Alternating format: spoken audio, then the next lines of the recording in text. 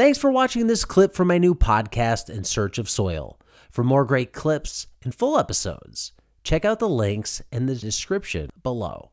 Are there specific plants or crops that are net carbon sequesterers? Like they are going to end up putting more in than they take out at the end of the day? Okay. So that question, the complexity behind it, it depends on if you isolate a plant by itself without management associated with it is one story. If you manage, so the example that obviously comes natural would be a corn plant, right? A corn versus a native, a switchgrass or a mix of native vegetation.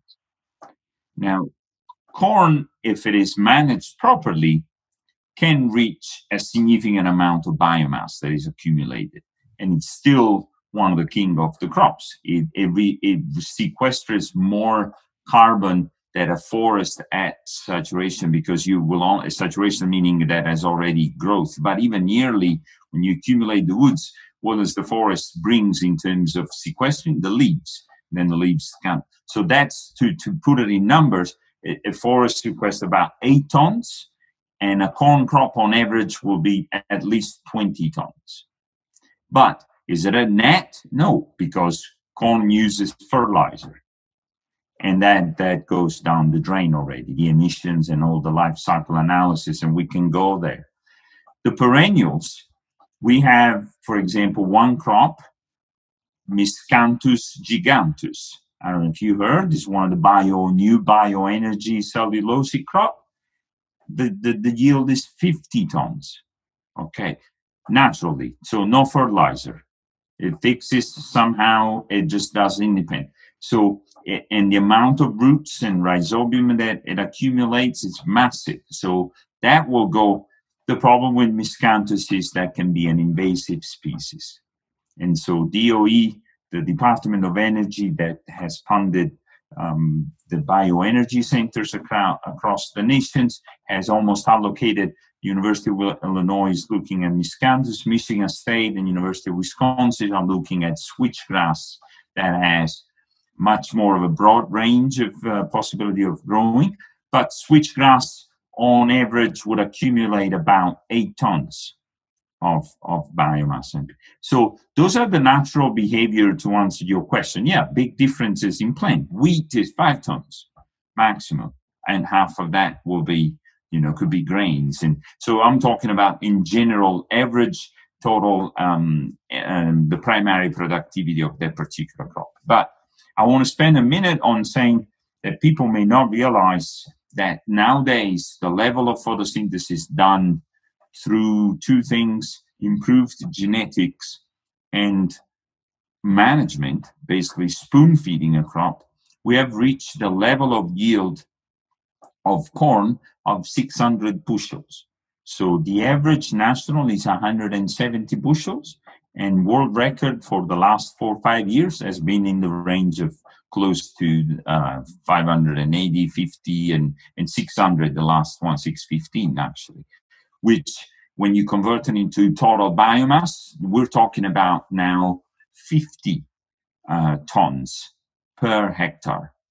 But the amount of, that's very positive emitter because of the amount of, it doesn't accumulate carbon per se because of the balances through the amount of inputs that they are used. As I initially said, Diego, with agriculture being an anthropogenic component to the climate, is through fertilizer addition, we lose 50% of the greenhouse gas emissions coming from agriculture come from N2O emissions, okay? And so that's another balance, because even the potential of total accumulation of carbon still requires nitrogen to go with it. There is a CN ratio. So you will always be depleted by nitrogen unless you add fertilizer. So if you want to fill all the soils with 5% in the globe, it will be equivalent to have 75% of the fertilizer production that we currently have in the world, which is really, really heavy sorts of emissions.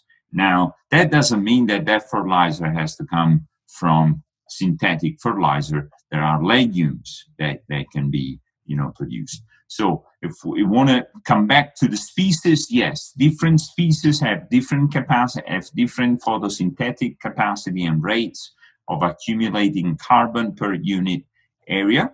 The amount of this carbon, remember, there is a component above the plant, but there is also roots. So there is this root shoot composition that actually, in situation where water is not available, roots become deeper, and so they basically the plants provide these feedback mechanisms of saying, okay, the root says there is actually a simple way to think if plant is exposed to a stress and the stress comes from above, what would be a stress coming from above? Reduced light, right? Shading from, then all the synthetic and the assimilates will go to the top, and the plants will try to go faster, try to elevate. If the stress comes from the soil, the soil gets the priority.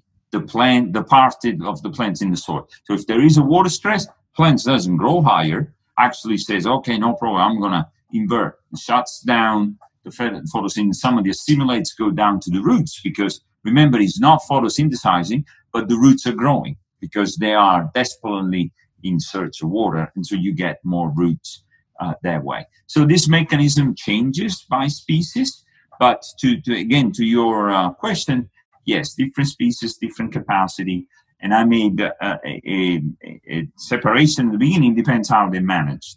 So if corn is managed with no fertilizer and it lets grow for so many years, it would be far from getting 600 bushel. You barely get 100 bushel at the end because you run out of. The corn is a very highly consumptive crops because of the sizes, and it doesn't fix nitrogen on its own like miscanthus or actually switchgrass does pretty well without fertilizer.